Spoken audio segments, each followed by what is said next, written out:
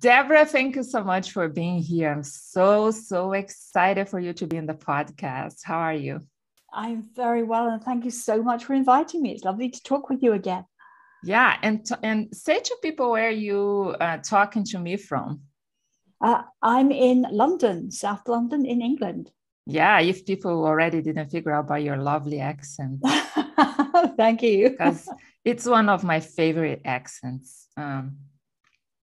Just a side thing that when I passed by London when we were going to, I think when I was going to Jordan, and I just loved while we were there waiting for our other flight, and I was on this magazine things that sell, magazines, water, whatever.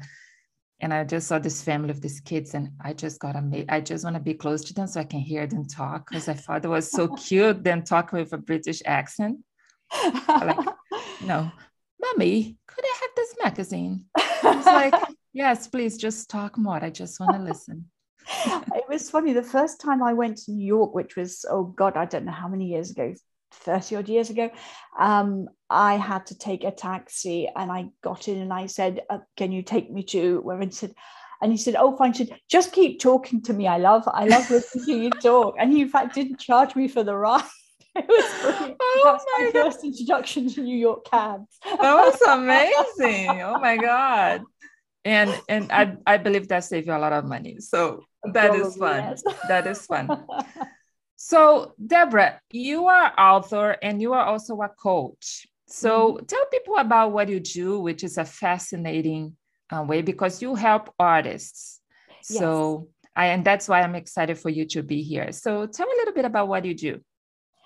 Well, I'm a coach. It's like life coaching, but I work very specifically with creative people, and it just has kind of narrowed down to artists because something that I've seen a lot, I work backstage, if you like, or in administration of lots of arts organizations. And the thing that I saw was that people were so incredible at their creative side. But they were held back by their mindsets, either their own things like their own confidence, or by the stories that are told, like you can't make money as an artist, yes. Or being an artist isn't really a proper job. All that kind that of one stuff. Is a lot. Oh yes, and artists who say, oh, I can't possibly charge people for my art because I love doing it. Which throws up all kinds of issues around how we regard money. You should only get paid if you hate what you do. That's an interesting thought. But and one of the things that I saw, particularly on the kind of if you like, the business side, the practical side of being a professional artist, is that there was a lot of conversation about I can't do that because I'm not business minded, and that kind of thing. And so one of my aims is to show how the way that you think as an artist can be transferred into the way that you do everything else, and also the way that you approach life generally can be. You can use those skills as an artist to run your business. Now, I'd be very clear, I'm not a business coach, so I couldn't tell somebody, how to do their figures or how to, register for their tax or stuff like that. But it's just getting people to think that, this is a simple one that I use in a workshop, which is if it's a face-to-face workshop, we used to have those. I used to say to people, think about how you got here today. You made the decision to come here. You put it in your diary. You worked that you had the fare to get here or the petrol money to get here. You worked out the route that you were going to get here. You do that all the time. You do it every time you walk out of the front door to go to the shops. Well, in a very simple way, those are exactly the same skills that you need in order to run a business. You need to know where you want to get to as an artist. You need to put a roadmap in place. You need to work out, how much money you need, stuff like that. This is simplifying it hugely, but even just getting people over those steps of going, oh, well, I know how to do that. I know how to work out, have I got enough money when I go shopping today, that kind of stuff. So budgeting, it's those sorts of skills. And these are things that stop people a lot. And also this whole question of what is success? And, you know, people look at what other artists are doing and think, oh, that's what my career should look like, rather than why do you create? What is it that's important to you as a creator? Is it to spread joy? Is it to educate people? Is it to make people think, you know? And how do you want to be known in the world? You know, some people want to be famous and rich, and fantastic, go for it. But others want to be earning enough money to keep doing what they're doing. Right. Some want to use their art because they've got a particular message they want to get across, whether it's about, you know, climate change or gender or, you know, all those kinds of issues. Yeah. And so it's about finding out what it is that you want to do. And I kind of believe that most people know what it is that they want to do in the world. But it gets so buried by your parents telling you that isn't a proper job, by society saying you've got to be earning lots of money, that's what success is, by oh, I can't possibly do that because people like me don't do it. You know, all the oughts and the shoulds and the stories. And when I'm working with people, it's fascinating because I usually work with people for a minimum of 6 sessions. And they come to me at the first session saying, this is the thing I want to work on over the 6 sessions. And we start working on that. And I ask lots of questions and find out what they really like doing and what might be getting in the way. And then sometimes about 3 or 4 sessions in, they'll say, actually, the thing I really want to do is, and that's when this big dream comes out. I've created the space which is non-judgmental. If someone says, you know, I want to have a piece of my work in a major museum, I don't go, really? Seriously? You? I go, okay, so how do you think could happen? Who do you think you might need to know? What do you think, you know, it's pulling all this information out of them, getting them to find their answers as well. And that's how your book became about, when you so you have a book, Why You're Not Succeeding as an Artist. Yes. Right. Yeah. And that's how your book came about. You decided, okay, I'm working with this artist and I'm seeing the same patterns and I'm gonna write a book. Well, it was funny, really. I had been writing lots of blog posts on my website.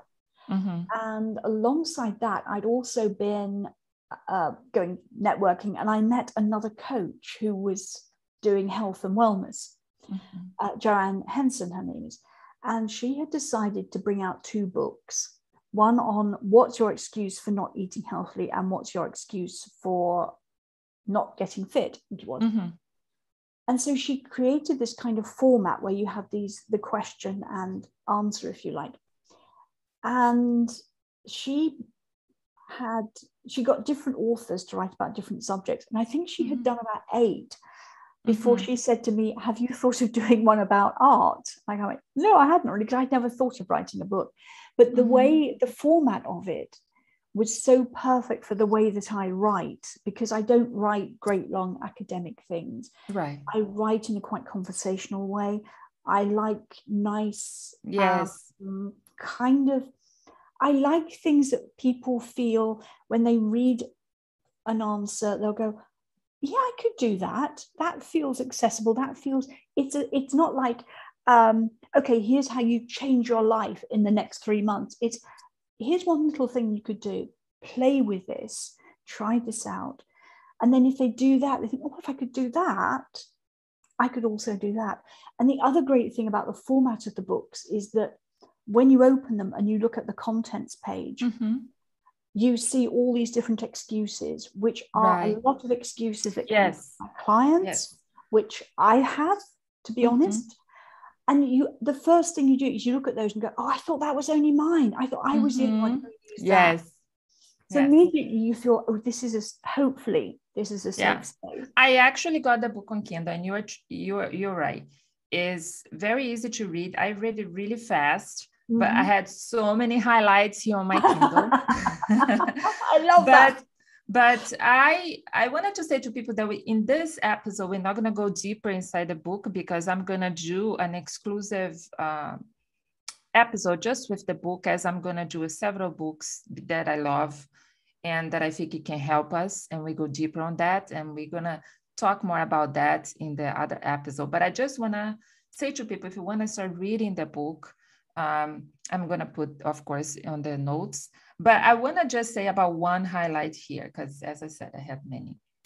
But you said, whatever is your background, your insights and instincts are as distinct as your fingerprints. And as this individuality and uniqueness is what fuels your unique creative talents. We all benefit if you use those talents to help us to see the world in a different way.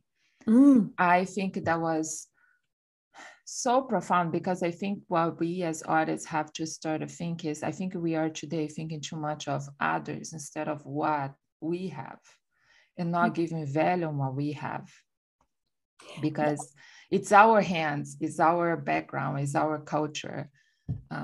In me, I believe that I bring, of course, a lot of the Latin flavor to my, because I cannot help it. It's just how I am. Yeah.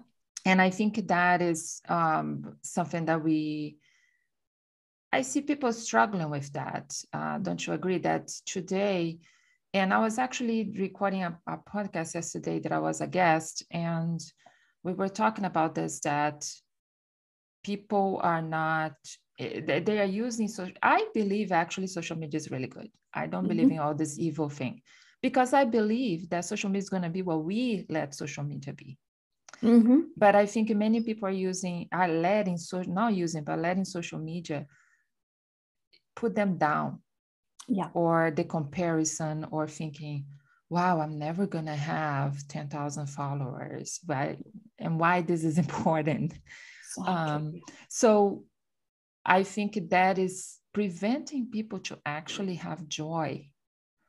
Absolutely. I think that's so true. And it's I'm going to be completely honest and say it's a trap that I fall into sometimes. We all have days when we're a bit off, and you look at someone else doing something, you think, oh, they've got it all sewn up. And you think, it's remembering to take that step back and go, first of all, we only show the best of ourselves on social media on the whole. Yes. I don't show you the post that didn't work, or right. The days when I don't put the makeup on or whatever.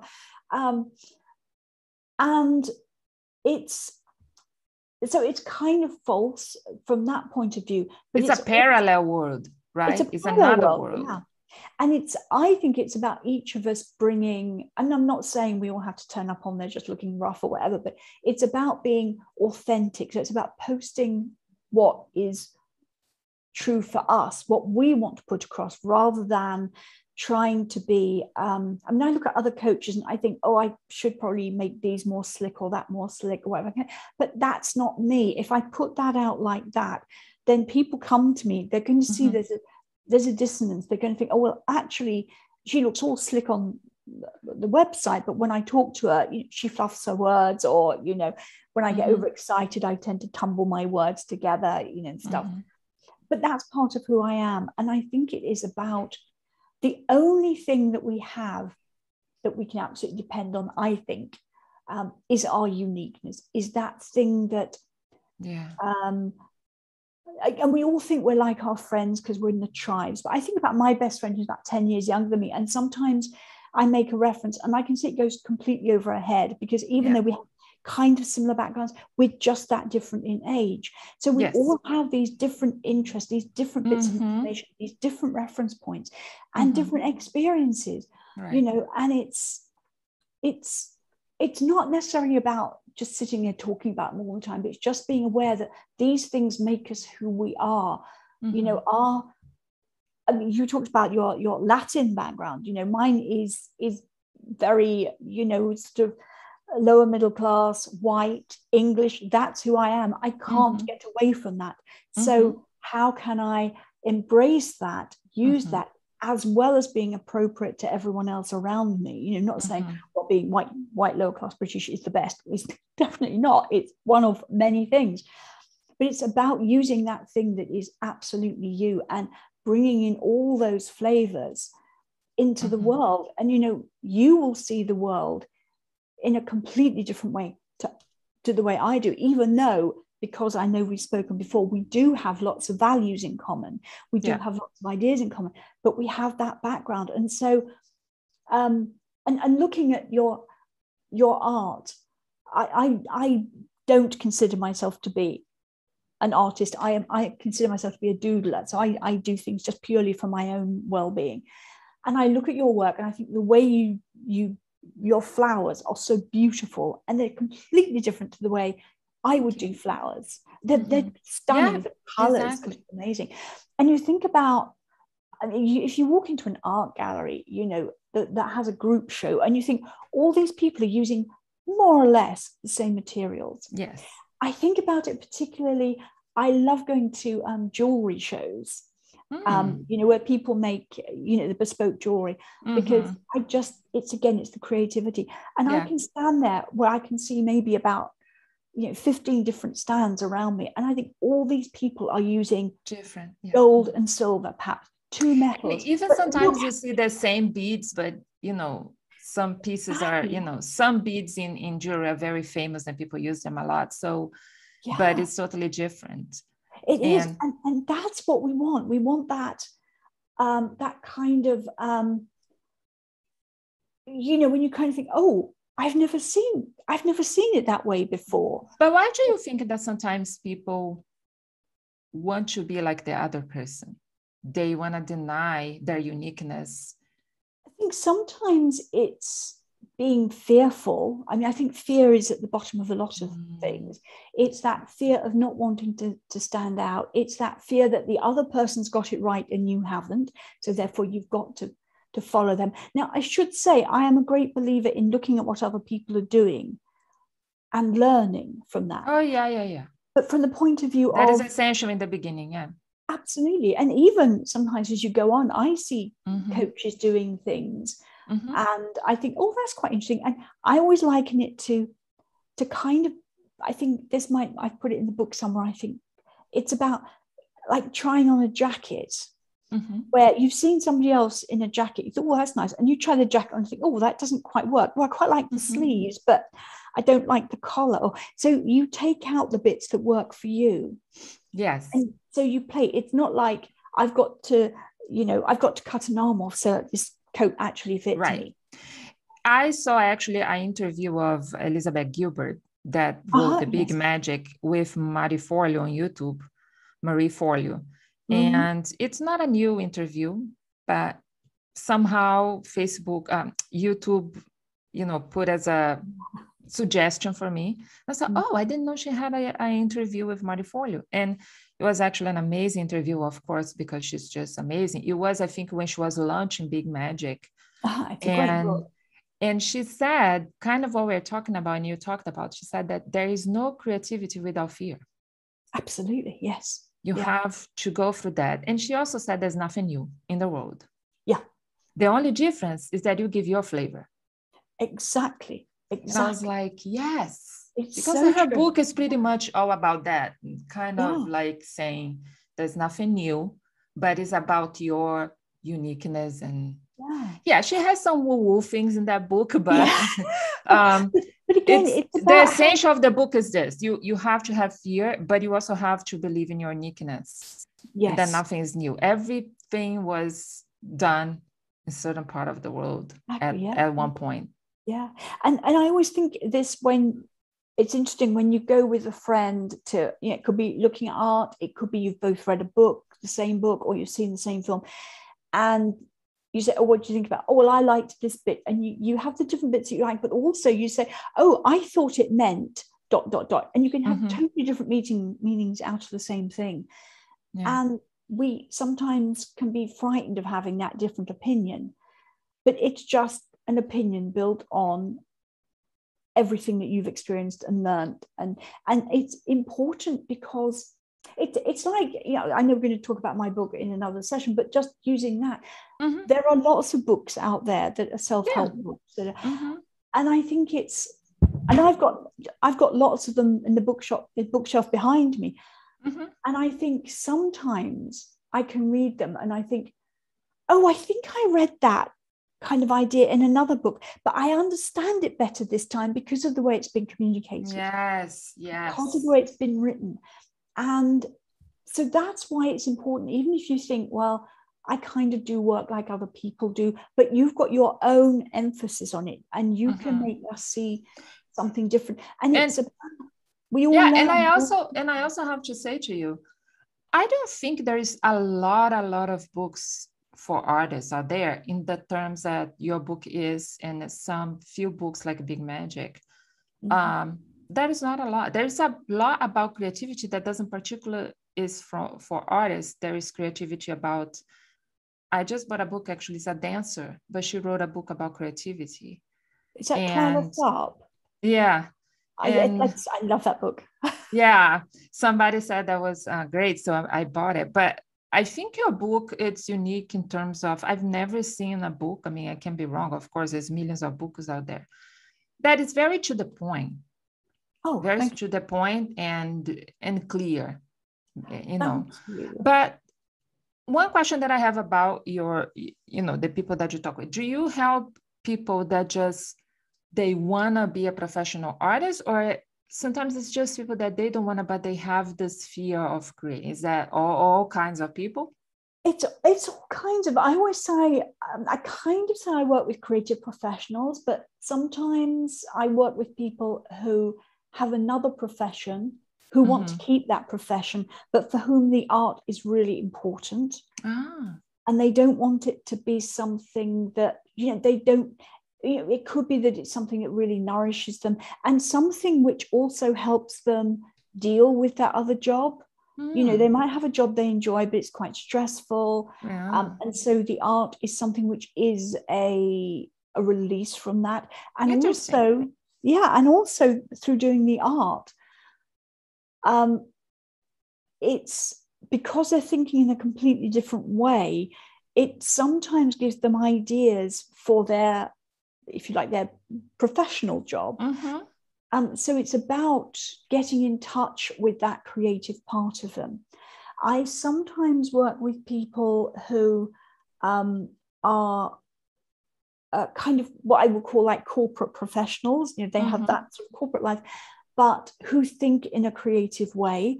And so they like to come to me because I always send a pre-session questionnaire, so before the session, just to get them in the mood, thinking what they want to be talking about. And I have one client who always sends me back mind maps and slide decks with images, because that's how she thinks best. So because she thinks creatively, she can then kind of brainstorm with me and then put that into her corporate world. People who are perhaps, I'm getting a few of these at the moment, people who have gone through the pandemic, they might have been furloughed, or they might have been working from home, who are now going, I'm going to have to go back to that job. And I don't know if that's what I want to do, because actually I always wanted to be, an artist or a writer. So they're coming to look at, do they just not go back to their job, or do they think, well, maybe I will start doing my art a bit more seriously on the side, and maybe in 2, 3, 4, 5 years time I will go more professional with it. So it's people who are really getting in touch with that creativity as sort of more than a hobby. And I'm not saying that in a dismissive way about art as a hobby. I think that's absolutely valid. But who want to take it perhaps a step further, or make sure they're making time to do this, or they're realizing that creativity from painting or drawing or writing is actually an essential part of who they are, which makes the rest of their life better. As well as the professional artists who, I guess the key kind of clients, if I'm thinking about it, are people who may have been to art school about 5 or 6 years ago, and they kind of came out of art school with a bit of a whoosh and did really well, but have now realized that they perhaps haven't quite built up the networks, or they're not quite sure what the next steps are. A lot of women, particularly, who are the kind of empty nesters, they've been doing their art alongside being either as something for themselves or as a very low level kind of career, but who have now got space where the children have gone and they're now going, okay, it's my turn now.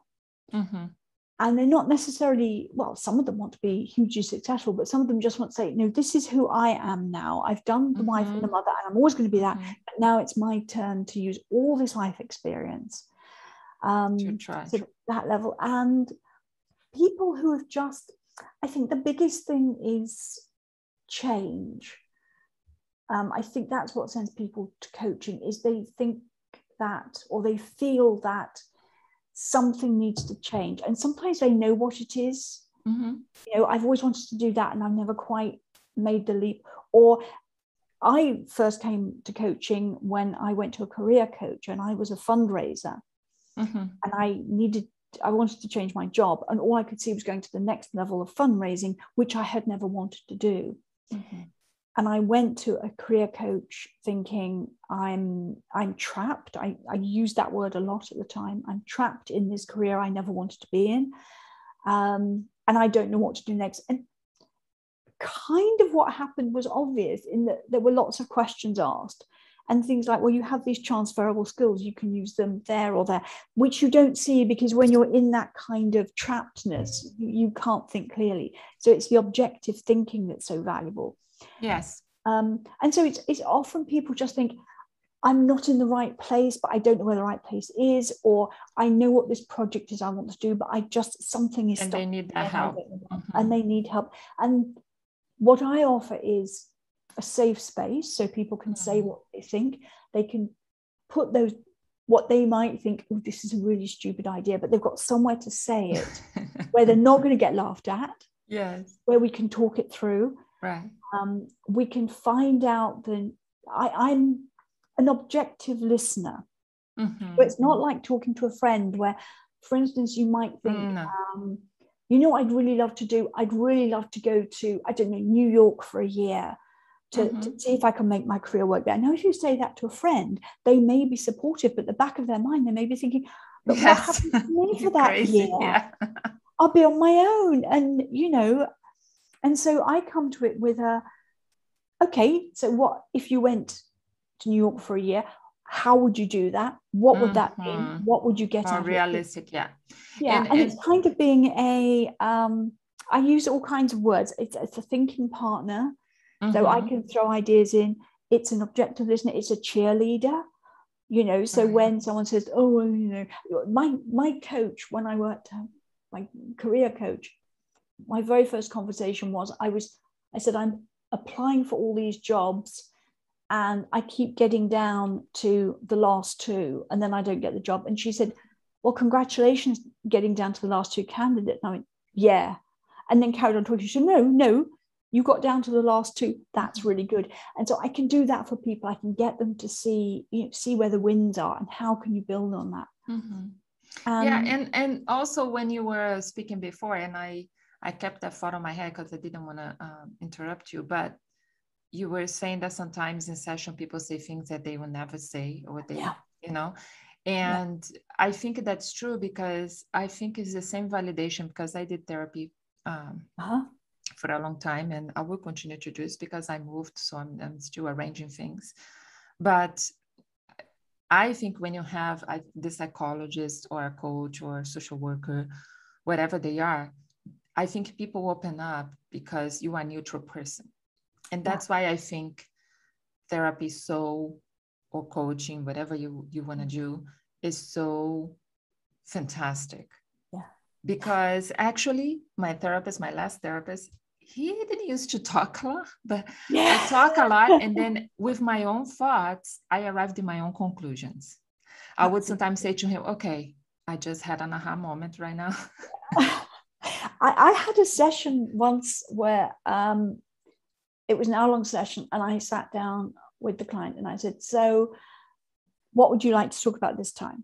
And she said, well, I'd like to talk about, and at the end of an hour, I then said, so, okay, here are the actions you've come up. And she basically just did a a train of thought for an hour of, oh, and if I did that, I could do, and I didn't interrupt because I could see she was working it out. Sometimes I jump in and pick up a point, or if I, or I'll ask a question to pull something out more. But I think a lot of it is, it's about being heard, because often when we're talking, the person we're talking to, and I do this as well when I'm not in coaching, is you kind of go, oh, I've got something to say to that. So we're waiting for them to stop talking so we can put our point in. And in coaching, it's my job is to create. But also, the person's not going to judge you. Because the person's not there to judge you. Exactly. The person's there to, and I also love to talk about, a person that is totally neutral, because they're going to see things different, because they are not with you every day.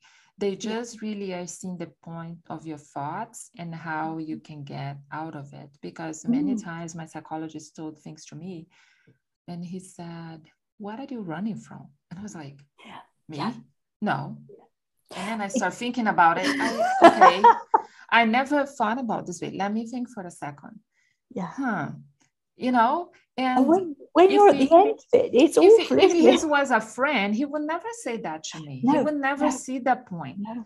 Or maybe he would see that point, but he would never say to me. I mean, if you are very blunt, I'm a kind of friend like this, I say.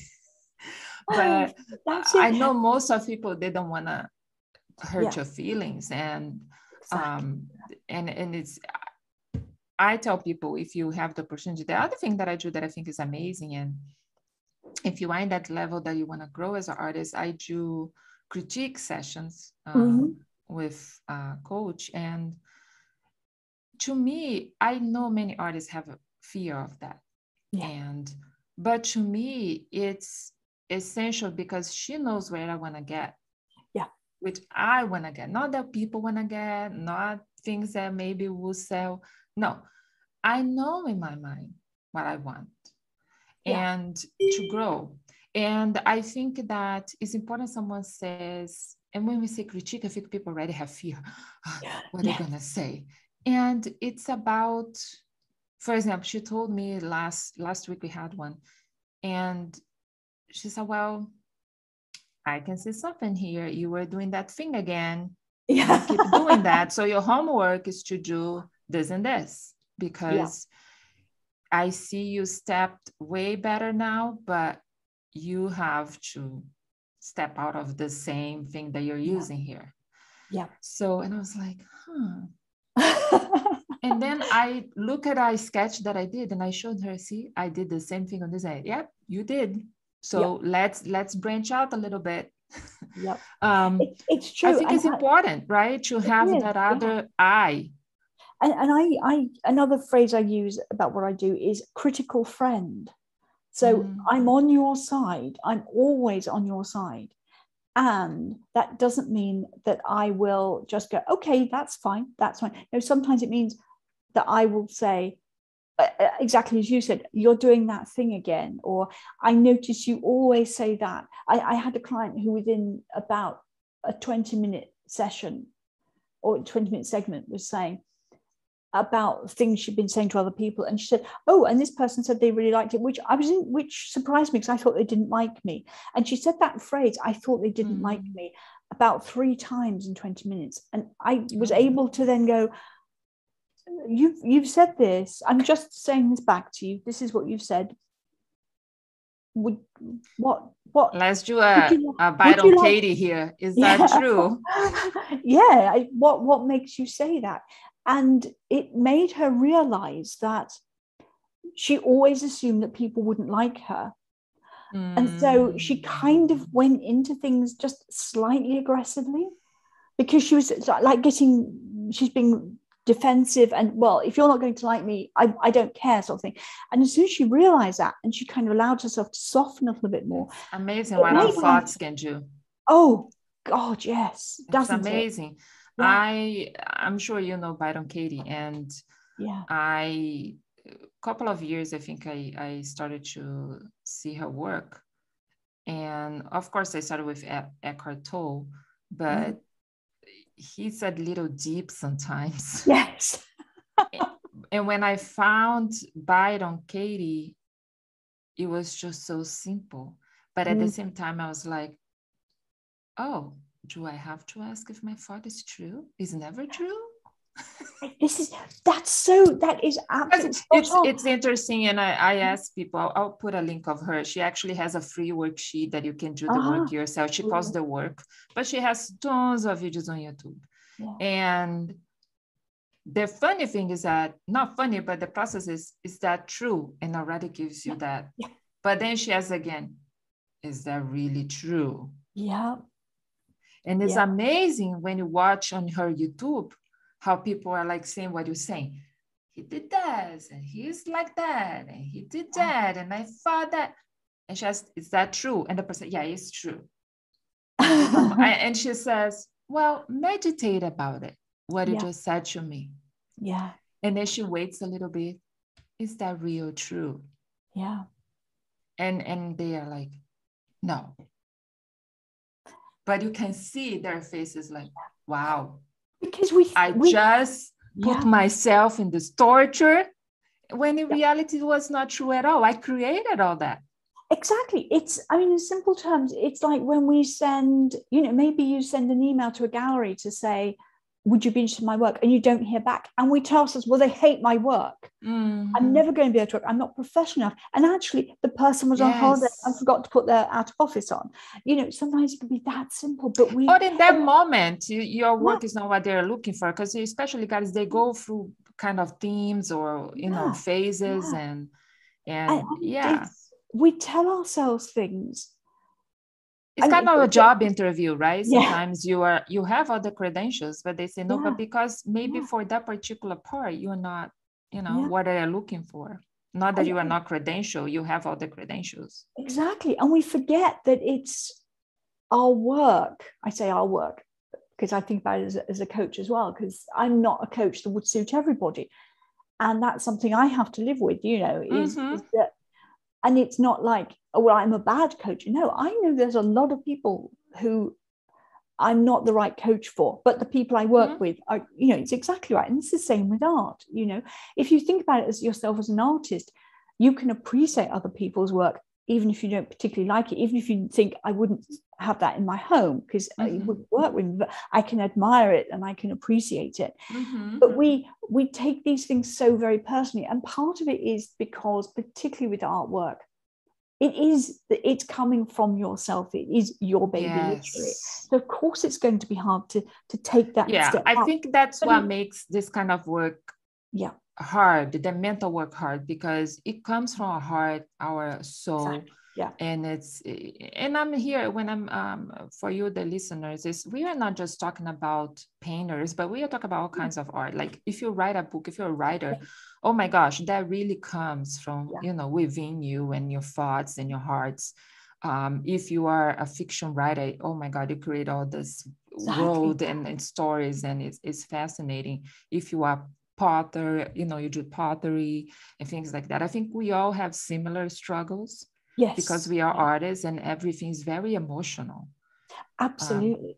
And so it is going to hurt when someone says, it's not my kind of thing. It's like, oh, that's an arrow to my heart. And you're just going, okay. And at that point, it's that being able to just take a breath and just go, okay, thank you.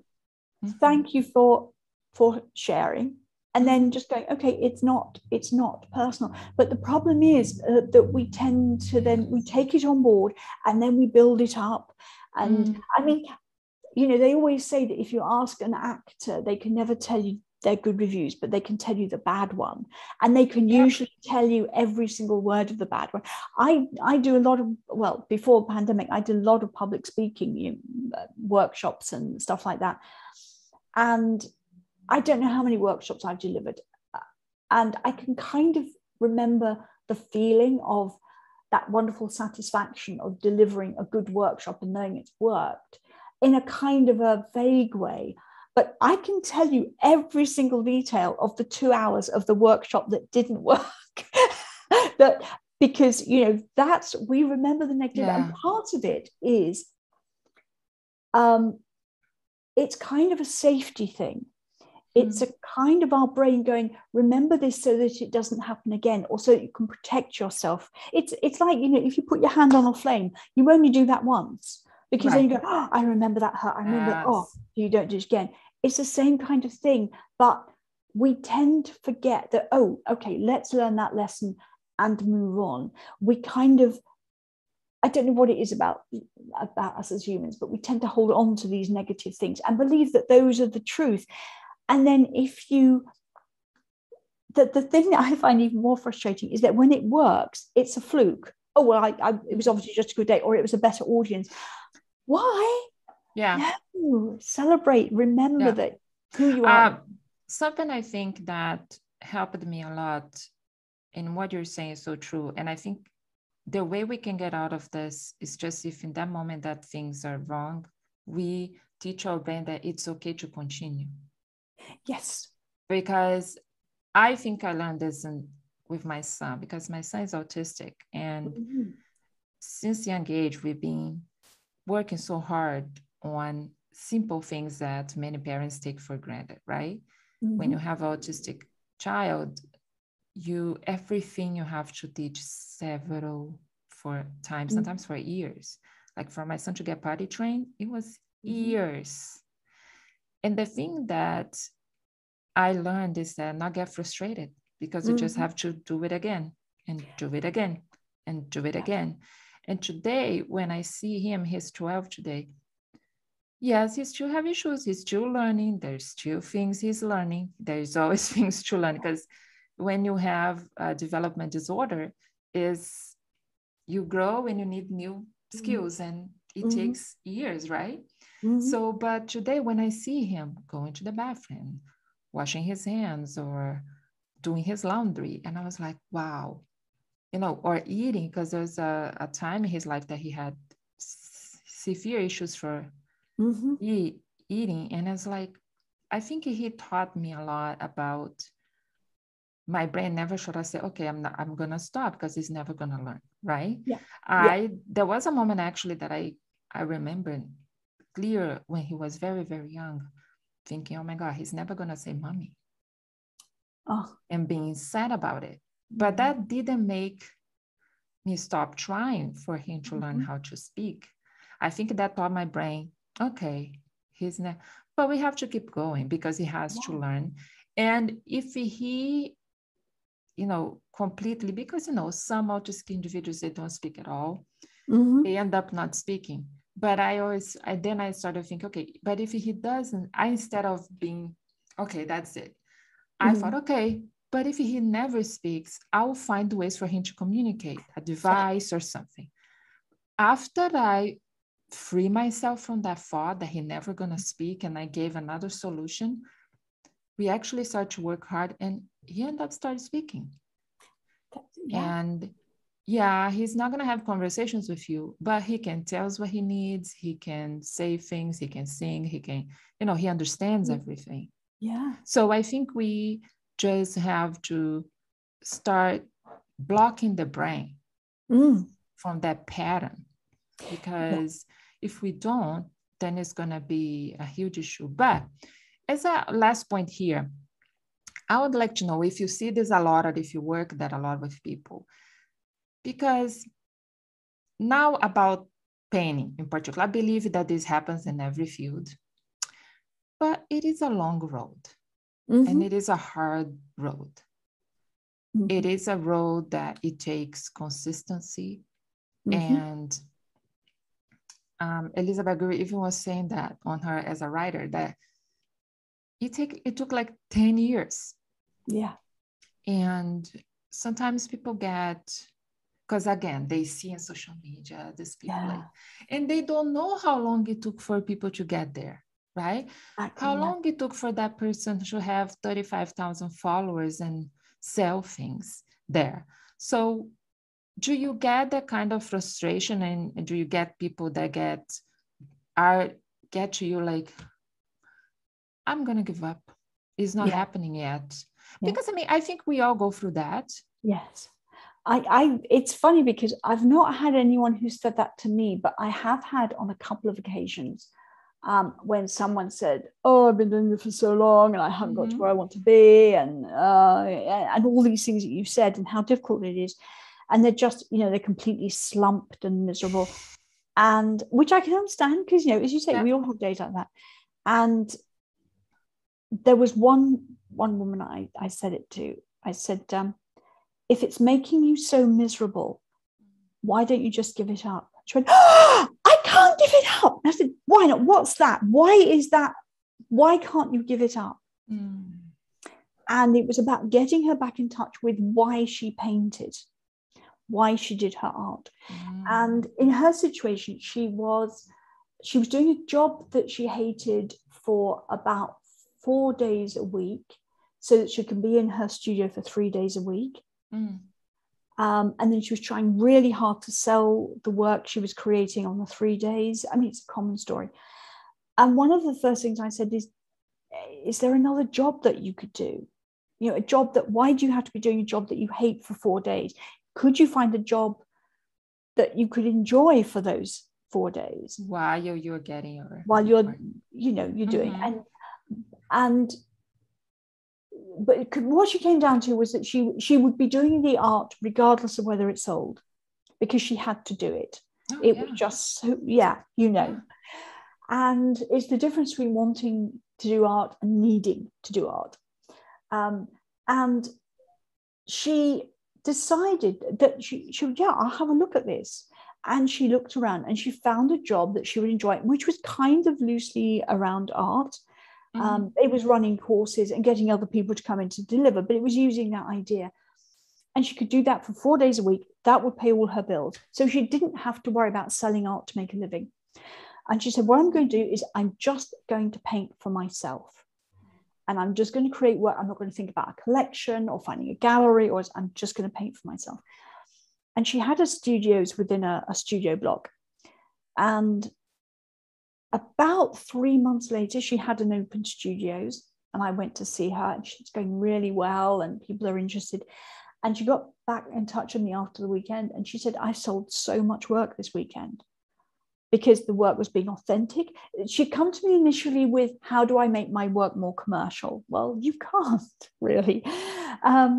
You just have to find your audience. She sold a lot of work, and she decided what she would do was to put the money that she'd earned into a kind of a war chest and in a separate savings account. And she said, I'm just going to save that money and then see how it goes. And maybe in 5 years' time, I might have saved enough money to then become try to become a full-time artist.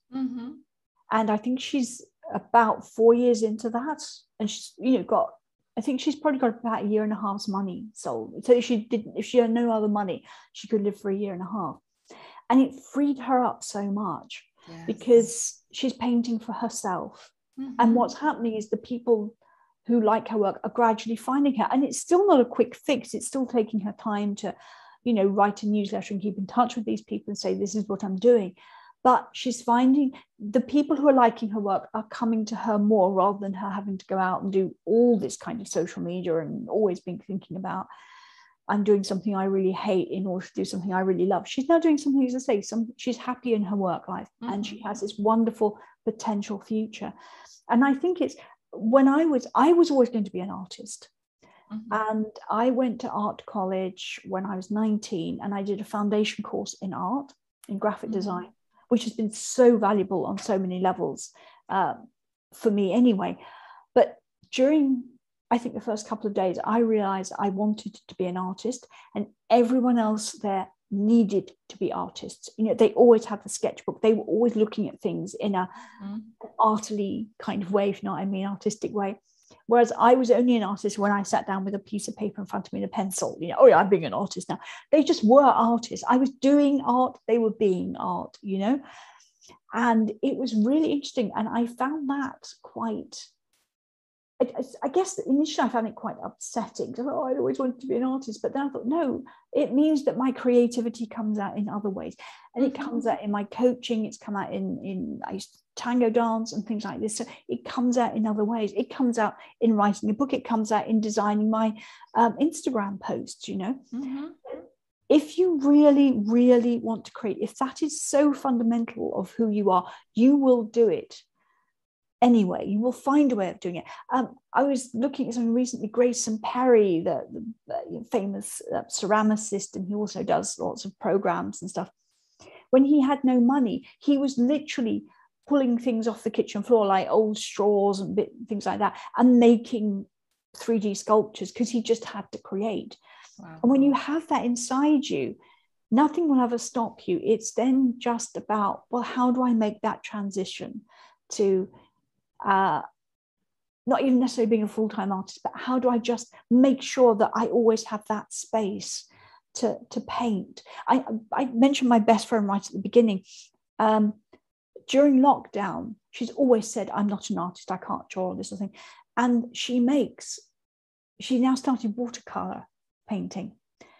And she started doing it at the beginning of lockdown just as something to do to break up. She was not furloughed, she was working really hard. And now she makes sure she has an hour a week where she just sits with her paints, and she hasn't started learning yet. She just is teaching herself, and she's such a natural. She's just found her medium. I'm so jealous because I'm so bad at watercolors. But it's that, even there, she has this discipline of finding an hour a week where that's all she does. Mm-hmm. But how do you then build this into your life in an ongoing way? And then gradually you can build up your vision of where you want to go. It's all about expectations as well, right? I think you had a quote here in your book that it's people get frustrated, but not because, because something that they projected didn't work, but it's not because the thing itself is not working. And that happens 99.9%. Yeah. It's the thing where we, it's where, we want to produce something. We go, oh, I want to produce that kind of thing. And we produce something and it isn't that. It doesn't work out the way we thought. But I got a perfect example, actually, a stupid example in a way. This morning, I was on a spreadsheet, and I had a spreadsheet that had questions, a question a day. Oh, sorry, a question a week, coaching question. And it was a question per line. And I was thinking, oh God, how do I make this into a document rather than a spreadsheet without having to copy every line across? Mm-hmm. And I was going through all these different, trying to find out if Apple will tell me how to do it and this kind of stuff. And I couldn't make it work. And I was getting really frustrated. And then I did something wrong, which was I copied all the lines. And then, so I had like 30 separate lines. Mm-hmm. And then I clicked into one of the other lines and went paste, thinking it would then paste all the 30 lines. And it actually pasted all these 30 bits in one box. So suddenly it converted it into text. And it was like, that's not what I thought would happen. Oh, I thought, oh, hang on, it's worked. It's done what I wanted it to do, but a different way. And what happens so often is we go, that didn't work. Yes. And we close it rather than, that didn't work the way I thought it was, but what have I got out of it? What have I learned from that? And it's so often we get so into this box of this is the thing I want to produce that we don't see all the other stuff. Okay, that didn't work, but all this other stuff does. So true. And sometimes it's bigger. But it's an exercise. It's an exercise. People have to realize that it's an exercise and it takes time. It is. It takes time. A word I use a lot when I'm coaching is I talk about playing with things. Like I always give people actions to go away with. We decide what actions, 2 or 3 key actions they're going to work on in between sessions. Mm-hmm. And it's to help them, move forward. And I always, if I give them an exercise, I always say, start off by doing the exercise. It's like in the book, start off with doing the exercise the way it's written. Mm-hmm. If it doesn't work for you, or if you think, well, if I just tweak that, it would work better for me, then do it. Play with it. Don't, if you try the exercise and it doesn't work, it's not that you're wrong. It's just the exercise isn't quite right for you. But play with it and alter it and try things out. And I think if you use that word play, it's about, if you're playing, anything could happen. And it gives you that permission to try things a little bit differently and not worry so much about the outcome, because you're just playing. Yes. You know, and sometimes just do things to say, I don't know how this will work out, but I'll just do it and find out, you know, and be open to whatever happens. It's, and it brings that's the main thing. We life. have to be open. We have to be open. Yeah. And so, Deborah, how people, if they don't know if this work with you would work for them, so how do people can get started? Do you have a free call that people can just get started and see if it's going to work for them? How that works? I do, absolutely. If you go to either my website or you hook up with me on any, I'm on most of the social media. I'll put all the links in the notes. That's brilliant. Thank you. I have what's called a free clarity call. It's a half-hour call, and it's done on Zoom. And that's a generous time. Well, I think it's important because you can explain what coaching is, but I don't think you really get it until you talked earlier about an aha moment, but it's actually being in the process. Right. You know, and so it's not a sales call. It's about you finding out whether I'm the right person to work with, whether it is what you want. Some people come thinking I'm going to be telling them what to do. Yes. It's not that at all. It's about what it is that you want to do. And in the call, we kind of identify maybe what a key, what is it? And you can clarify also the kind of work you do, because many people are never did therapy, are not used to talk on someone. Exactly. And they think it's all going to be about, no, that's wrong. No, what you want to be doing is, and it's just that you're not going to be teaching them how to get more followers on Instagram. Absolutely no, absolutely not. It's about what it is that you want. I mean, obviously in half an hour, you can't work out somebody's life completely, but it's to give an experience of coaching. At the end of that, then I always say during the call or at the end of the call, even if we never talk again, I like to try and feel that people go away with something, perhaps an understanding about something. But then we can work together. And I've got clients at the moment in France, in Canada, in Ireland. So this is the great thing about Zoom. As long as we can make time zones work. I know. And as long as the internet connection works, I can work with people anyway. And as long as I have to be honest, as long as you speak English, because I do not speak any other languages. Yes, of course. I just don't have a facility with languages. And then I also saw on Instagram that you have packages as well, right? That people can buy I mean, if they like that, and you have packages of sessions, right? That's right. Yeah, they're usually 6. And the way I found that works for a lot of people is to have monthly sessions, because then that gives you time to go away and do stuff. And then you get a check-in. And I like that you also give some kind of homework. Yes. Right? Actionable steps. Absolutely. Because it's you have to get the balance. Sometimes you can spend a whole session talking about what is that one thing that's stopping you, and that's valuable. But it's not valuable if you're then not going to use that information and to say, oh, okay, so now I understand. So that means that I could take that little step that I've been, scared of. And so the actions, sometimes they're only a tiny action, or seemingly a tiny action, but it could be a tiny action that you haven't been taking for 6 months, but that could just give you that confidence to, move forward. I mean, it's so individual. This is the thing. Sometimes it can be a big step. But having that meeting up monthly, it's 6 months. That gives you time to move projects forward. It means that you've got someone that you can be accountable to, who is on your side, who is going to say, okay, so how did you do with that action? And it's not, well, you didn't do that. What was the point? It was, okay, so why didn't that action happen? What stopped you? I mean, it could have been, hey, a global pandemic got in the way, but it can be, so what stopped you? And that can, I mean, the very fact that an action doesn't get done can sometimes unravel something else as well, So after the clarity call, then they can do a package with you. Do you do group coaching as well, or no, just individual? I only do individual coaching at the moment, but funnily enough, I am looking at possibly introducing group coaching next year. That would be the idea I'm thinking of, is very small groups of maybe only about 4 people. And again, it would be monthly. Oh, that's so exciting. That you would be, and it can be with 3 other people that you know, or it can be with strangers, depending how that goes. I asked that because I just finished something called boot camp, and basically it was not I don't even know how to call it's. First of all, it was deep inside for us to know how to learn the rules of composition in our work, but it was not like a class. It was more, these are the rules, and us having to do work and homework, and then we come to discuss this group of 10 women.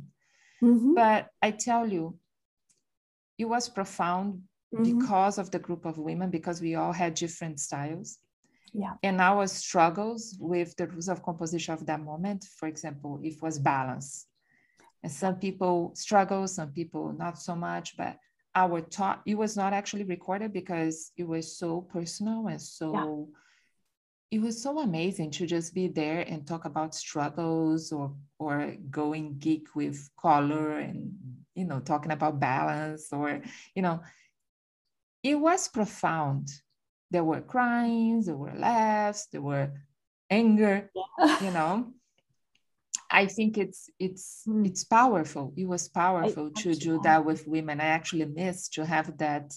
We would meet twice a week because, you know, it was for 6 weeks, a very intense thing. And I miss it. I miss to have that talks to women talking about art in a different way. Not about how can I sell, or more about the art. And how we want to grow. And I think that would be powerful also to do that in terms of self-growth for us, and talk about together about our struggles and have someone directing the conversation. So very exciting. Very exciting. I think it's a great idea. Yeah, and it's nice to have, I like kind of a group of 4, because it means that they can get to know each other, and also because you can learn from the other people in the group as well. You know, the whole thing of absolutely, you know, and even if it's not giving information, sometimes it can just be the asking the question. You know, well, have you thought of this, or have you spoken to, or you know, almost with other people asking the coaching question. So it's like, as you say, me like facilitating the conversation. So it is something I'm looking at. I've done team coaching before with small teams of people, you know, who may be doing a project together and working out kind of how to use the best of each person to make the project work, rather than trying to fit people into boxes. Is find out, well, what really are the different the skills and the mindsets that so it can really make this grow. That's when that works. That's amazing. That's really so exciting. Tell people, I'm going to put everything on the notes, but tell people where they can find you. The best place really is my website, which is catchingfireworks.co.uk. I love that name. It came from I feel that's what I do, you know, when people have lots of fireworks firing up, and that's why I like it. And your Instagram as well. Tell people your Instagram, because you do some great posts. Oh, thank you. It's at fireworksdhp. And if you go to the website, I'm across all different social media. But I will put all the links, and I'll put also the link for the book. And also I would say to people, I'll put also a link. I will try to see if Instagram has a direct link, but Deborah participated on our art talk twice on our artist friends Instagram, and was just absolutely amazing. I'm so glad that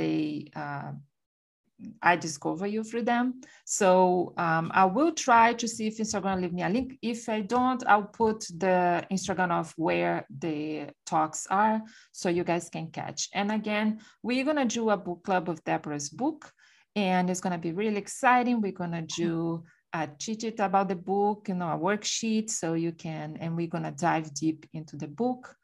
And probably Deborah is going to talk with me on Instagram about the book. So many good things ahead.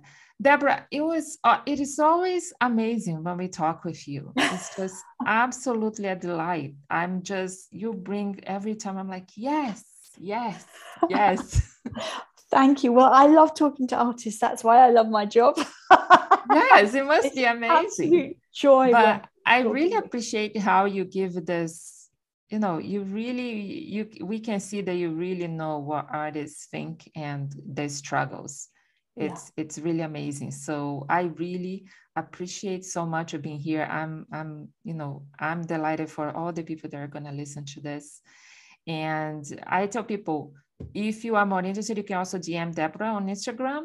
Of course, if you have any questions, DM her there, message her, or her email. I'm going to be sure to put your email as well if people want to talk direct with you and not put comments or something like that. So if they want something more private. So Deborah, again, thank you so much for coming to the podcast. My pleasure. Lovely to talk with you as always.